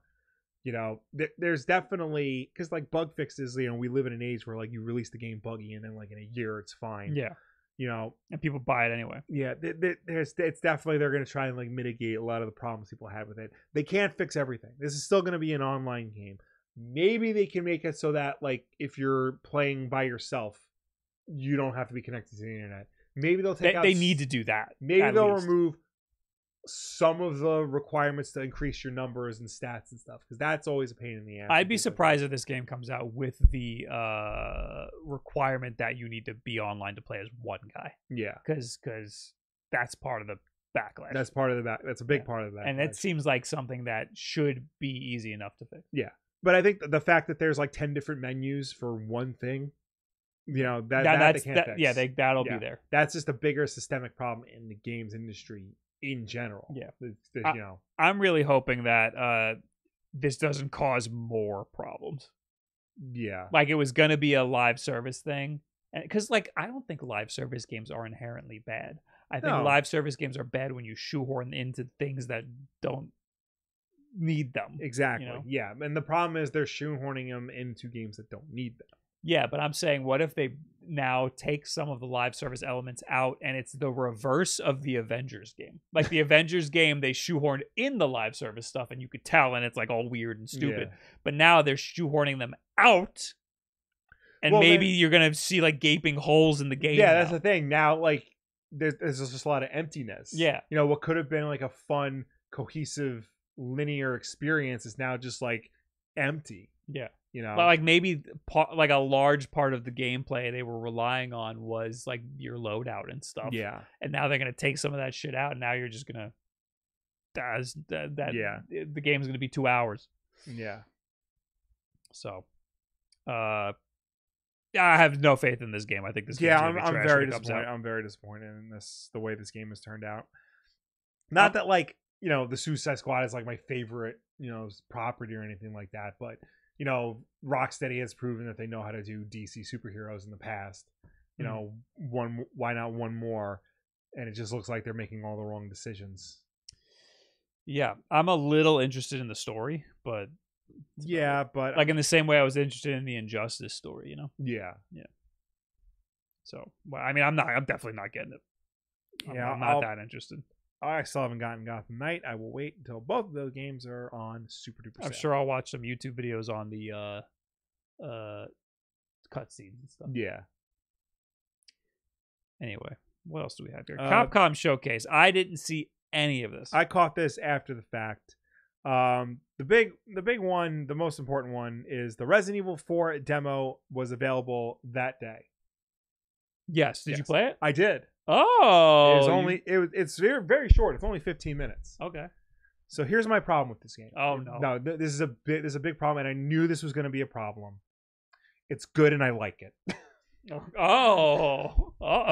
It's like I knew it wasn't going to be bad. I knew it wasn't going to be like an absolute disaster. Mm-hmm. I just knew it wasn't going to be Resident Evil 4. It was going to be this like new modern interpretation of Resident Evil 4, and I'm pretty sure I've said this before. It's like it's just close enough to the original where like I feel at home with it, but then they change like one or two things, and it just like makes everything. It just changes everything. Yeah. So like, it's remember the beginning of Resident Evil 4 when the two cops drive you up to that house, and you walk into the house, and Leon goes, "Excuse me, sir.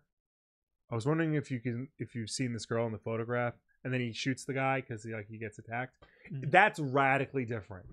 Like you lose. I remember a little bit of like a cut scene in one of the trailers, and it looked like way darker and it's a lot more. It's a lot more serious. Mm-hmm. Like you're wandering through the woods. You lose. Like you're not with the cops. Like you're trying to find them.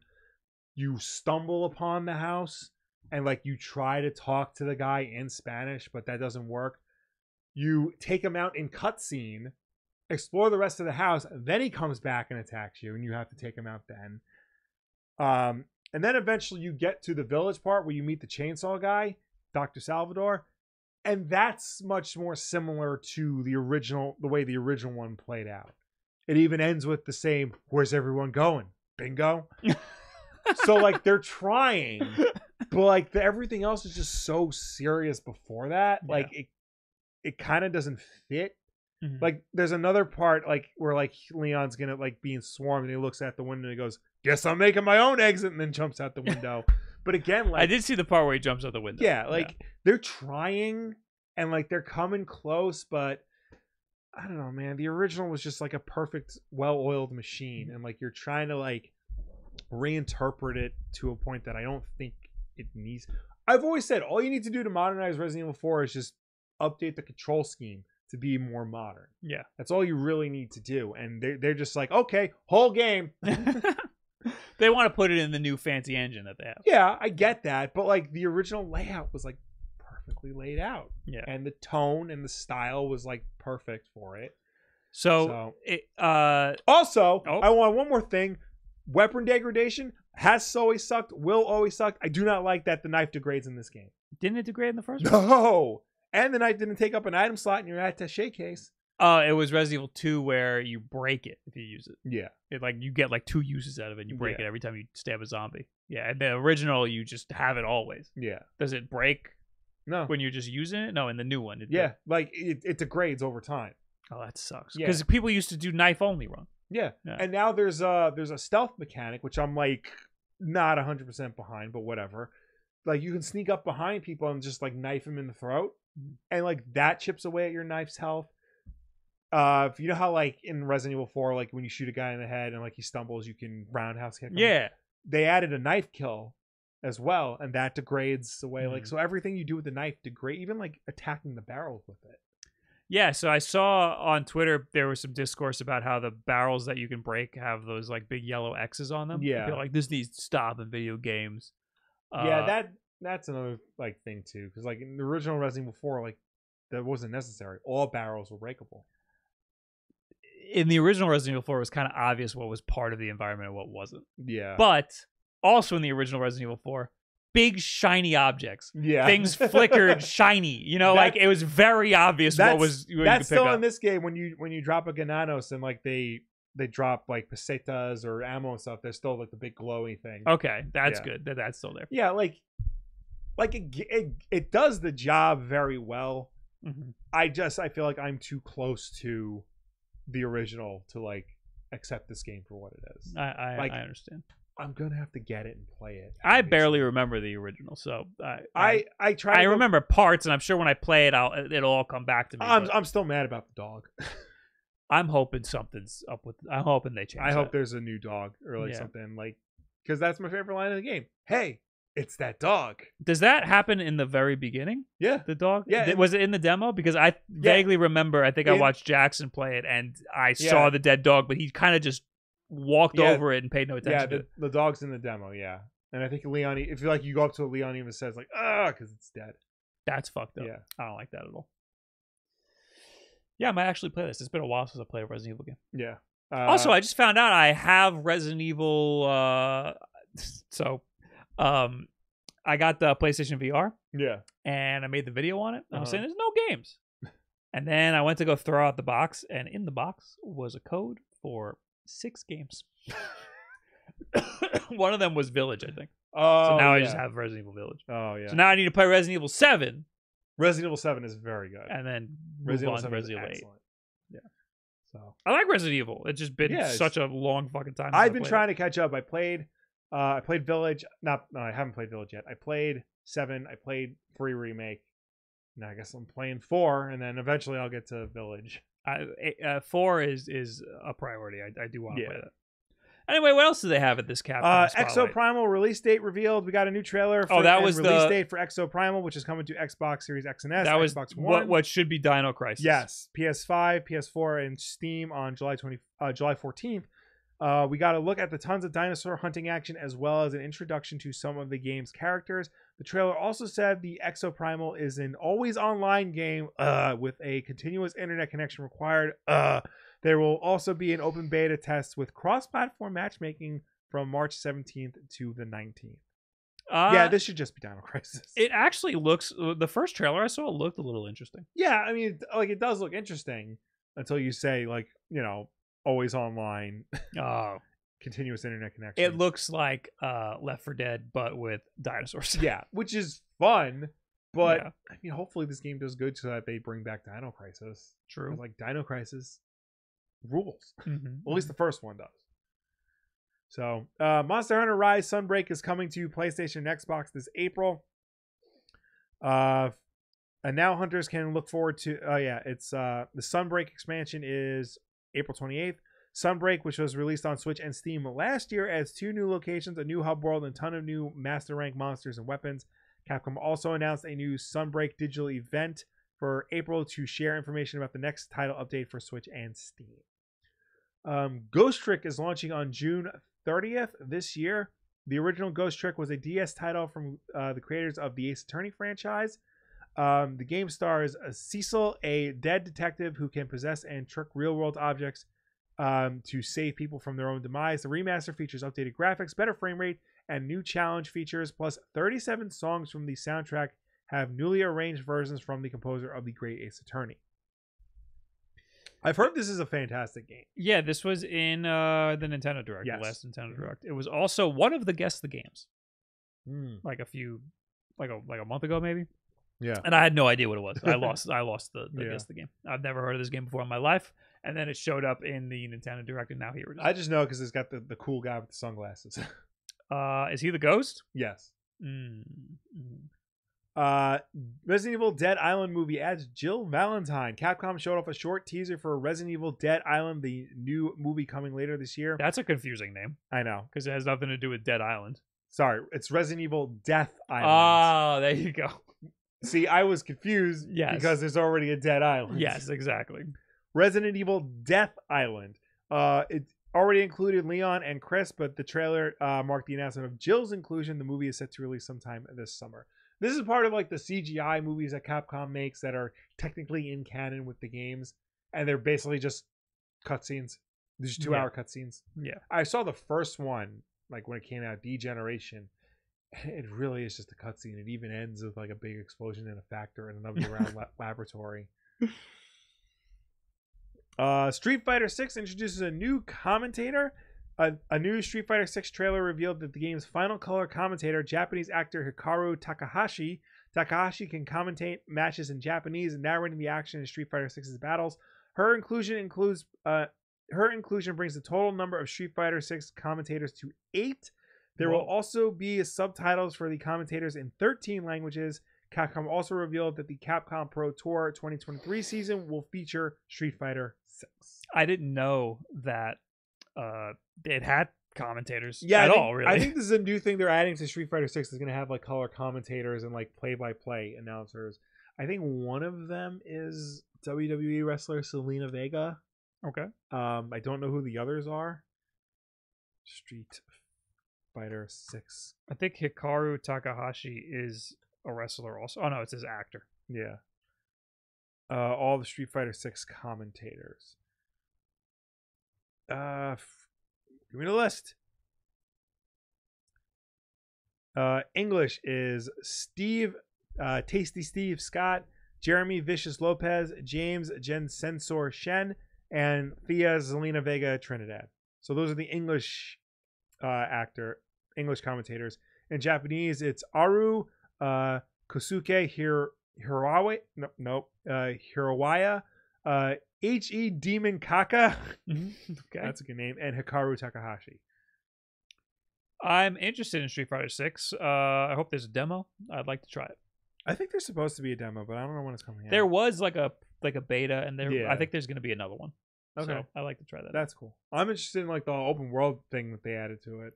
Yeah, and like the little campaign mode. And the fact that it's running in the Resident Evil engine. Yeah. Yeah. No, I'm a little interested in that.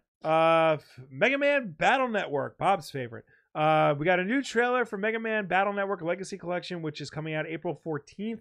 The collection will include 499 patch cards that were previously exclusive, available in Japan as physical collectibles. Now, all players will be able to use the cards in battle from Battle Network 4 and onwards.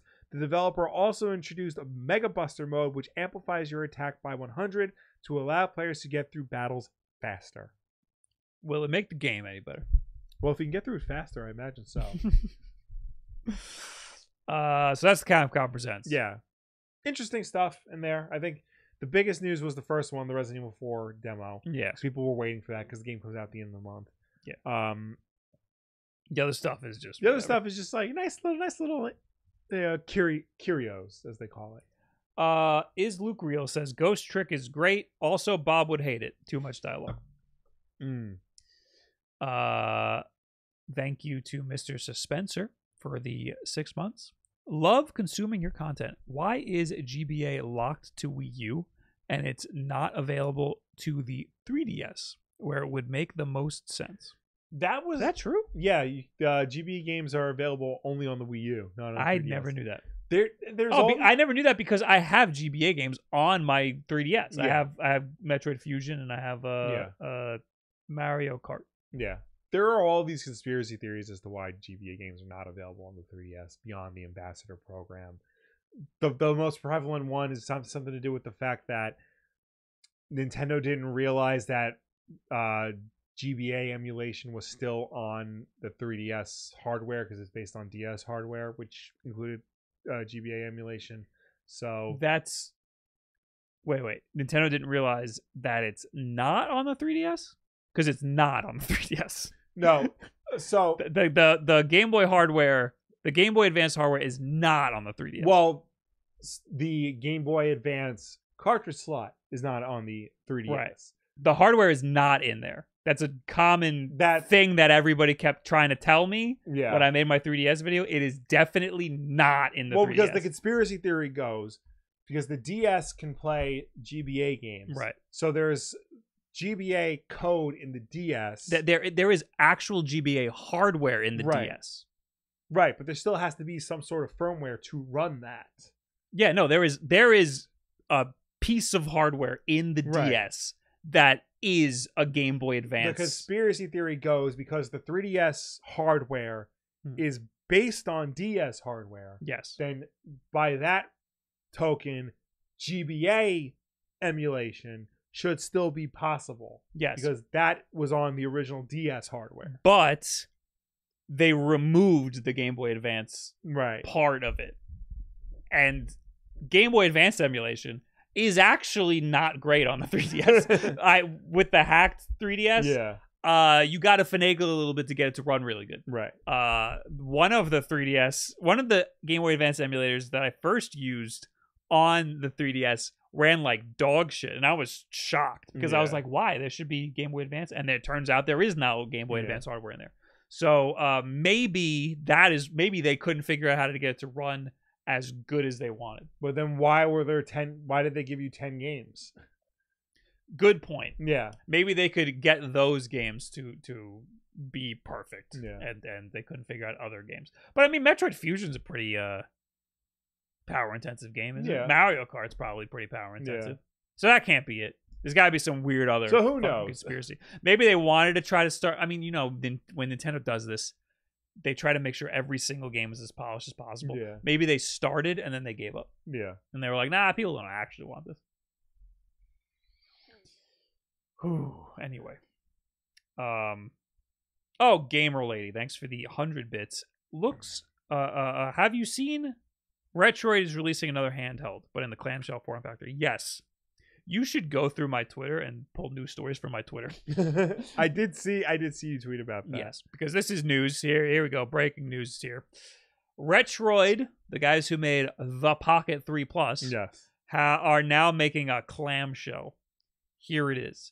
The rumor is that this is going to be the exact same hardware that was in the Pocket 3 Plus, and it's just fucking clamshelled. Yeah.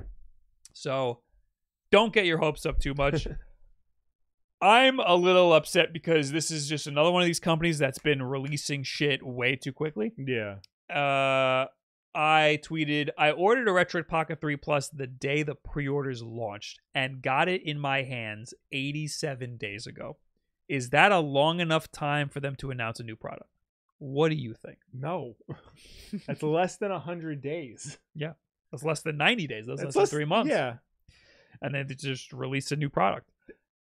Somebody mentioned that these manufacturers have to release a lot of new products because they're not like console manufacturers who make their money on the sales of the software, which kind of makes a lot of sense. Yeah, that does.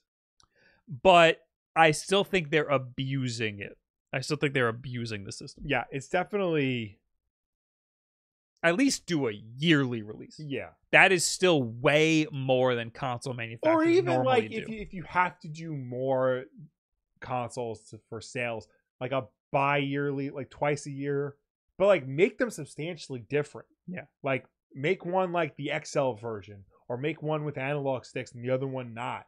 You know, like it has to be. Or this focuses on Game Boy games. This focuses on like like PlayStation 2 games. Yeah. You know, like that makes sense. A powerful version, a less powerful small version. That's fine. Not just it's the same thing. Just it's got a new hat. Yeah. I think yearly releases or make them incredibly substantially different. Yeah. The problem is that they can't even keep up with demand on the ones that they make. So like they'll release one and then launch day isn't even a good barometer because you will have purchased it the exact second they go live, and then you won't get it until weeks after launch day because they have problems keeping up with these things. Anyway, we don't have any information on this thing. It looks like GPD XD, which was a console that came out like fucking 6 years ago. It looks like that. There's no information yet, just this little teaser video. It will have more information later this week, says Retroid.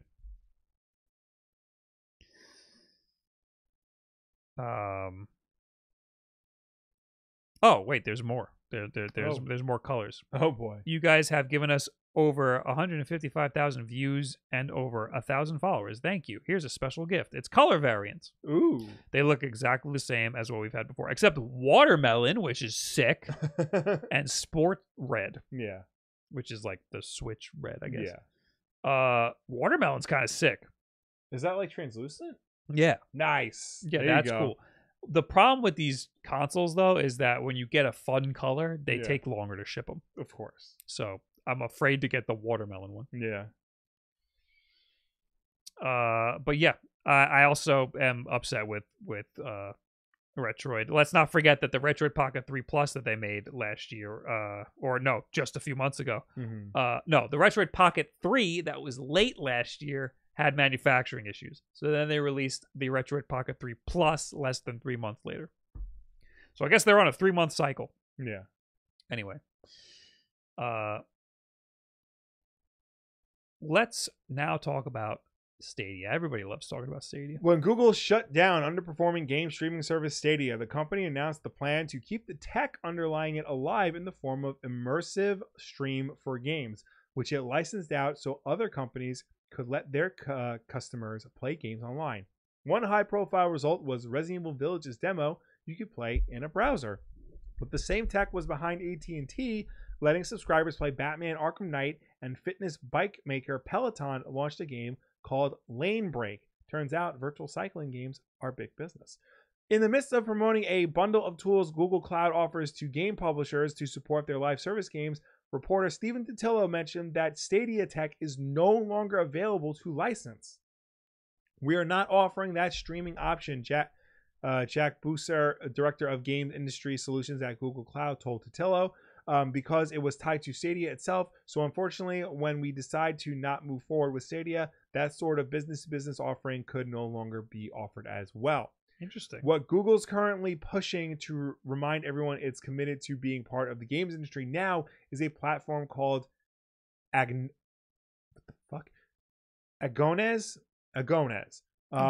which was developed which was developed in conjunction with Ubisoft. Agons was showcased at Game Developer Conference in 2019 and combines game servers, engine integration, and a suite of mechanics and player monitoring tools. As well as Ubisoft, it's apparently being used by Jaeger, Niantic, Unity, and other companies looking to get into live service multiplayer games. Google developed it in conjunction with Ubisoft? Yes. Okay.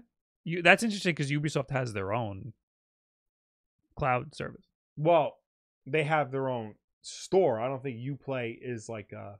Oh, it's part of Luna. Yes. Yeah. Okay. Yeah. Jack Buser, who was formerly the director of games at Stadia before taking his current position at Google Cloud, was quoted as saying, "It was at that moment when we basically had to make the decision about Stadia that we realized that Google Cloud, we are at our best when we are helping other people build this stuff, not necessarily building it ourselves. Even as games like Knockout City, Rumbleverse, and Ubisoft's Hyperscape have had to shut down at most a couple of years after launching, and Square Enix announced that Marvel's Avengers would no longer be supported past September, publishers seem determined to blithely continue chasing the service game gravy train. Assassin's Creed Infinity will reportedly be turning the series into a live service game. Oh my god! That snaps multiple historical settings. Blood Bowl 3 has seasonal updates and a battle pass, and Suicide Squad Kill the Justice League looks like it's going to be a looter shooter with gear, scores, and cosmetics that earned via, yes, a battle pass. So Assassin's Creed Infinity is not the next Assassin's Creed game, right? It's another type of game. I don't think so. That's fine. I don't mind them making a live service Assassin's Creed game if it's not a mainline game. Yeah. Do whatever you got to do. Hyperscape was such a missed opportunity because that game could have been a lot of fun, and it just wasn't. It didn't play very well. Shadowbender says if you have YouTube Premium, you can get 3 months of Game Pass for free. Apparently. Oh. So you should try that. I should try that. I'm kind of a little surprised that Google couldn't sell off Stadia. I feel like other companies could have benefited from that. Oh, absolutely. Yeah. You know, I know. Even like Capcom, yeah, they have, you know, they even said the demo with Resident Evil. Yeah. Like they have games in Square. They have games that run on the Switch. Like, yeah, like it'd be beneficial for them to have a cloud streaming thing. They could have made it work. I mean, Sony should fucking buy it up. Well, I know Sony's using Microsoft Azure to run their cloud gaming. That would be really beneficial for Sony to if they ditch switch over that. to Stadia. Yeah, absolutely. I mean, yeah, it just, they said they were going to do one thing with it. Now they're just like, it's the classic Google graveyard strikes again. You know, we all saw this coming. What a waste. It really is. They could have used it for something. Yeah. At least make some money off of it. Yeah, but no. Maybe they do have a plan to use it for something else, but it doesn't sound like it. Assassin's Creed Mirage is the next mainline game. Right. Okay, next news, which is the last news. Starfield has a new release date, and we're going to get a Microsoft Direct for it. Oh, when? Well, Bethesda has pushed the release date of Starfield back again, with the highly anticipated sci-fi RPG now set to arrive on September 6th, and a Starfield-focused showcase will air June 11th. Starfield was initially due to release last November, but in May, Bethesda announced it was delaying the game's launch to the first half of 2023 to ensure that players receive the best, most polished version. Now, though, with rumors of a further delay continuing to swell, Bethesda has confirmed that Starfield will now arrive in the second half of 2023 on September 6th.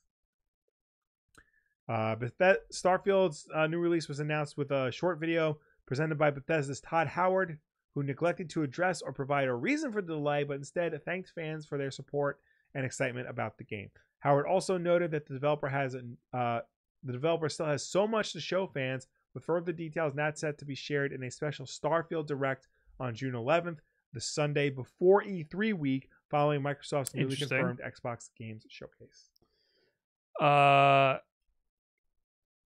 Interesting. Microsoft also, I think, just confirmed that they're not going to be at E3, which we already knew. Yeah. I mean, we just kind of assumed they weren't going to be at E3. Yeah. They said they were going to have announcements aligned with E3. So that's what this sounds like. They're doing what they usually do, which is like a showcase the Sunday before E3. Yeah. So that makes sense. Mm-hmm. But this is a Starfield Direct. I'm assuming Xbox will have Its own special thing going on, which is fine. Mm-hmm. That's interesting, though. They'll have a Starfield Direct. Well, maybe it'll be like they'll have their announcements the same day or something. I don't know. I don't think this game is coming out September 6th. I think it is going to be delayed again. After that. I think it's coming out September 6th. I don't think it will be polished. Oh, no. Bethesda games generally aren't, but like this game in particular is not going to be very polished. It will have an issue for sure, but I think that it will be pushed anyway. I think that once we get closer to September, it'll be something will happen. Yeah. And that's it. That's it. That's all the news. We're done. I don't have a tweet of the week. I completely forgot to get a tweet of the week. But you played the thing like 2 hours I played ago. the thing, and I didn't even realize that I was cucking you guys. I do have a thing to unbox, though. Okay. So I guess we can do that. Do you want me to start that while you're... Yeah, here. All right. Also, there is an embargo thing in here, which I think we're fine with, but you can read it. Okay. Here you go. Ooh, it's shiny. I like the box. Yes. That's part of why I wanted to open it on the podcast. Okay. Hey, come on. Get out of here. I can read some notifications. It's upside down. It's all shiny. All right. Should I read this out loud?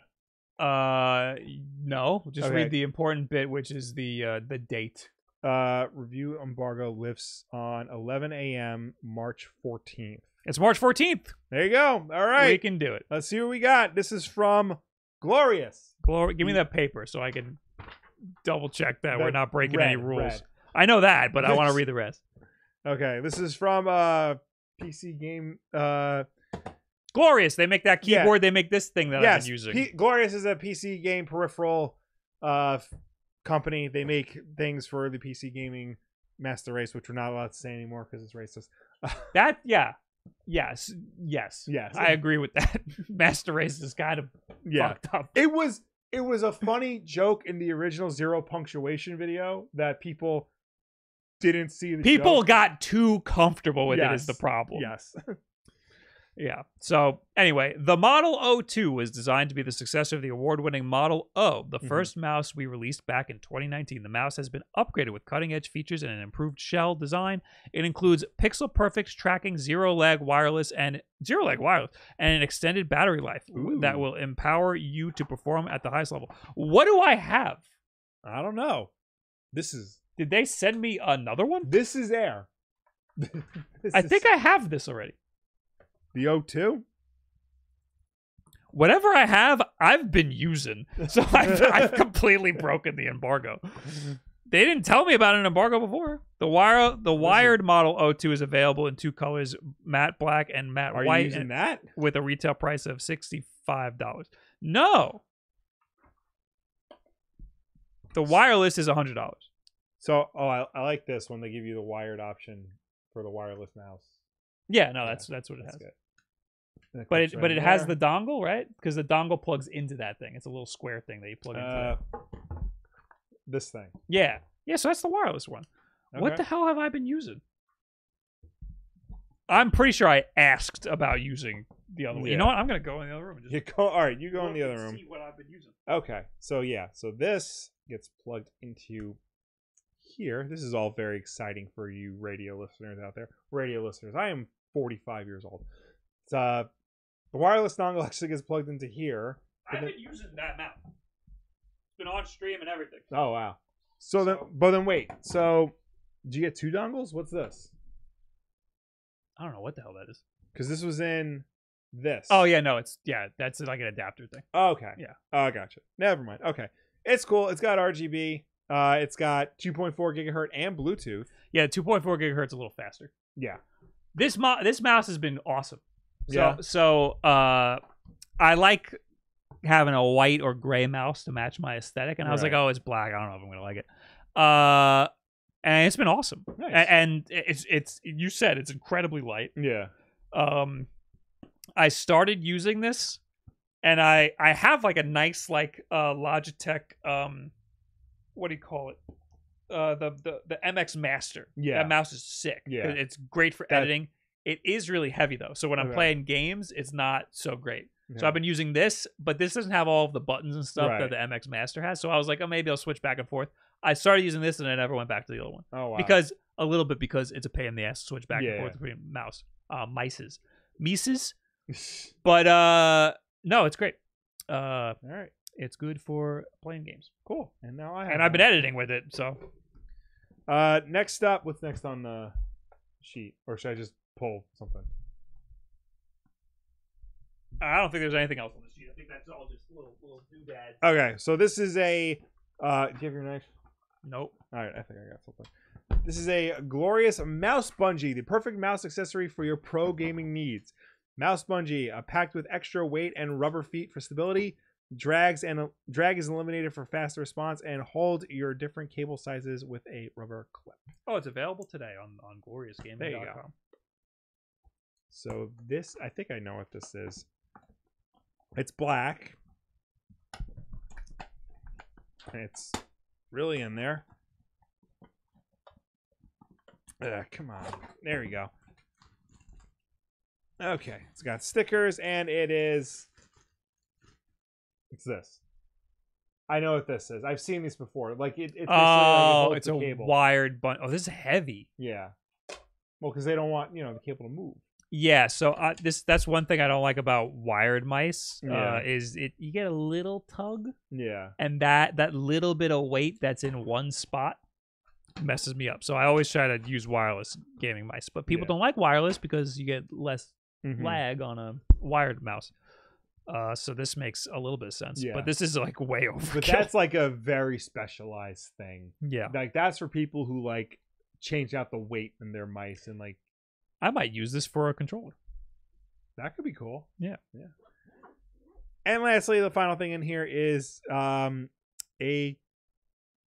looks like a cable holder for the mouse cable.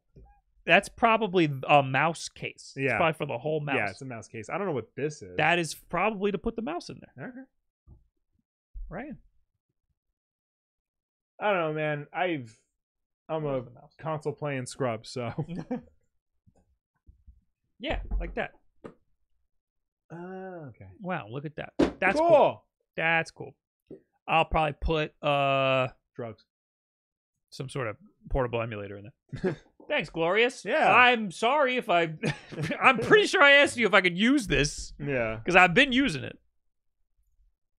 But thanks, man. Yeah.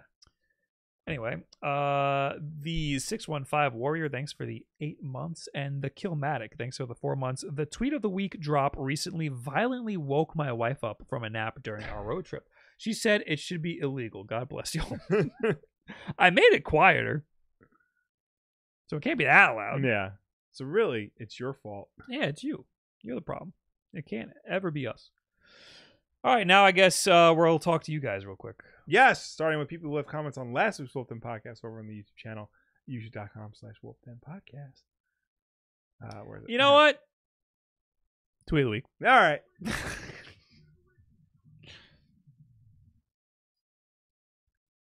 This isn't really a funny thing. This is just Right. a news thing that I think was worth noting. This is Oh. from Vito Comedy, who says, today in complete wacko news, a sealed copy of Smash Brothers for the Switch just sold for $2,500. I saw your response to that. It's like, just go to the store. Yeah, hey man, just go to the store. Yeah. Because it's a 10 out of 10. It's a 10. It's a what do you fucking call it? WADA rated 10. That's how you know that like this shit is out of control. When a game from like 5 years ago is going for $2,000, that you literally, I can get my ass up, go to Best Buy right now, and come home with it. So how do you like? Is there a difference between the first printing of the game? No. So like, I need to know exactly why this is $2,500. Because they put it in a plastic case and they put a sticker with the word 10 on it. Because somebody had to launder money using this using, and they didn't know what to use. Yeah. So they used exactly Smash Bros. So, God. And here is a sealed copy of Ocarina of Time 3D for $16,800. No. I refuse this. I refuse this narrative. But if you try to take your sealed copy of Ocarina of Time 3D and get it water rated, it will never be a 100. I don't know why they did it 100 instead. Yeah. It'll never happen. No, it'll come back with a 6. So. Yeah, something will be wrong. Anyway, now I am opening the Discord. Okay. First up is Denny Lewis. I've never seen that 8BitDo controller, and now I need it. The Chinese one? Yeah. Yeah, that one's pretty cool. Yeah, that's a limited edition, right? Yeah. Do they even make it anymore? Or? I don't even know how you get it. So there you go. I mean, check 8BitDo's website, because I know they have like exclusive colors over there, but I don't know if that's one of them. Year of the Rabbit limited edition. Yeah, I have no idea how to get that. Yeah. Mr. Rock PR, if the Nintendo Switch lets people play old games on the new system, they will be more likely to buy it. People can still play their favorite games without needing an old console. Also, more people might want to try the new system if they know they can play old games too. Nintendo should keep doing this with all their new game systems to make sure people keep choosing them over other companies. I mean, yeah. Nintendo's going to need to get their library up quick, because all of these other portable emulation devices are going to start to become mainstream. Yeah. People are going to realize you can just go on Amazon and buy a little Chinese thing for $50 and play all of your retro games. They will run like shit on the cheap Chinese ones. Yeah. But you'll still be able to have your Pokemon in your pocket, and you can't right now. I mean, I think the fact that Logitech just made a portable gaming device that is available in big box stores is like the first step towards like Amberneck or like Razer or like, because Razer did a piss poor job, but they did. Yeah, but like companies like that like coming in and, you know, starting to make portable emulation systems like more mainstream. I think so. Yeah. Melon says, heard a new Switch 2 rumor. It'll have cup holders. Okay, but like basic cup holders, like the kinds that can fit your big gulp from 7-Eleven. Yeah. Because like, you know, if American cup holders or European cup holders or Japanese cup holders. This is very different. It's very important. Well, I know European cup holders, it's usually just one and it's like that big. Yeah. So like I think Japanese cup holders are like normal size. American cup holders, now those are cup holders. Yeah, that's what I'm talking about. That's what we need. Or is it going to be region specific? Yeah. If you live in Europe, you're going to get boned with the cup holders. Tyzilla says, how many times do we have to hear speculation about the supposed new Switch? You will never hear the end of it. Yeah. How you have been talking about this for 3 years and it doesn't mean anything anymore. How about you talk about it when Nintendo announces the system? Enough dead end speculation fairy tales. Do you know who you're talking to? You're talking to the man with articles written about him predicting that Nintendo would make a hybrid console. Yeah. Ladies and gentlemen, I'm going to be throwing out speculation until I'm in the ground. Yeah. Or until comicbook.com gets my name right. Trevor Grover says, DBZ is such a boomer franchise. Oh! Burn, burn, burn, burn. He's not wrong. He's not wrong. What's the kid? What is it? Naruto is for Zoomers. What's for Zoomers? I thought Naruto Avatar. I thought Naruto was for millennials. Avatar. I don't know. Avatar. Does Avatar What's count? the Zoomer anime? Zoomers in the chat, let us know. What are you people watching? I know it's not Rurouni Kenshin. Yeah, don't say like. It's got to be one that has like 1 billion episodes. Yeah, it could be My Hero. Could be My Hero. It could also be One Piece because that's got more episodes than. Yeah, I saw really. Jujutsu Kaisen. That's too new. Demon Slayer. Yeah. Demon Slayer's for Zoomers. McFarlane Toys put out a line of Demon Slayer toys, and they actually look really nice. Well, every anime toy looks amazing. I know. Pliskin says Fist of the North Star, who is just that's impossible. Yeah, that's from the fucking 60s. That is a fucking boomer franchise. Yeah. There was a really funny picture I saw. It was like the Demon Souls guy like looking up at a castle, and it's like One Piece, however many thousand episodes, and then it was like a big demon monster thing at the castle, and it said Sesame Street 10,000 episodes. Holy shit. Yeah. Okay, now we're in the chat. Yes, and we're just gonna talk about anime. Evangelion is Gen X then? Well, yeah. There's 26 episodes of that. I got to 20 and I just stopped watching. I feel bad about it. I keep saying I'm gonna watch it. I keep threatening to watch it, and I never watch it.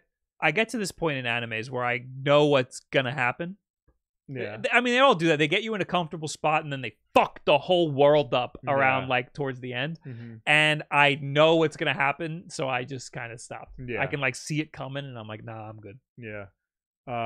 I did see that movie Bullet Train. That is just an anime. So, oh, okay. Yeah. Highly recommend. I'm that. a little interested in that. Yeah. I didn't know John Wick Chapter 4 came out. It's not out. I think it's like coming out like later this month. I think it's like in there's reviews. Yeah, it's like I think it debuted at South by Southwest or whatever film festival's going on right now. Bob, you will never predict what will happen in Evangelion's last 2 episodes. Okay. I know it gets crazy. That's why I want to finish it. Yeah. Didn't Bob just stop watching Spy Family after the 4th episode? That's another thing that gets me with animes. They will come up with a conflict. Yeah. And in like American shows and stuff, they come up with the conflict and they just get roadblocked. They get closer and then roadblock, and then closer and then roadblock, and then closer and roadblock. But in anime, they come up with a conflict, solve the conflict in 2 episodes. Yeah.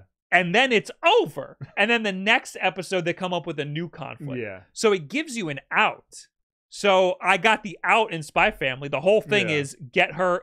You need to create a fake family to get this girl into the academy. Right. So you get the girl into the academy in the 4th episode. and now what? Now what? Yeah. And then the next episode after that was this weird, bizarre one-off story where they made a fun little like activity for the girl. Yeah. And then on the 5th episode, I was like, I'm fucking done. I have no reason to watch another episode of this because they concluded the story. Yeah. The journey, Bob. The journey. I need a destination. Things have to happen along. I need to know what the destination to be. There's another anime that was a Netflix exclusive anime. It was based in LA. Okay. I don't even remember the name of it anymore. But halfway through the season, they did that. They concluded they had a big epic story, and they concluded it halfway through the season.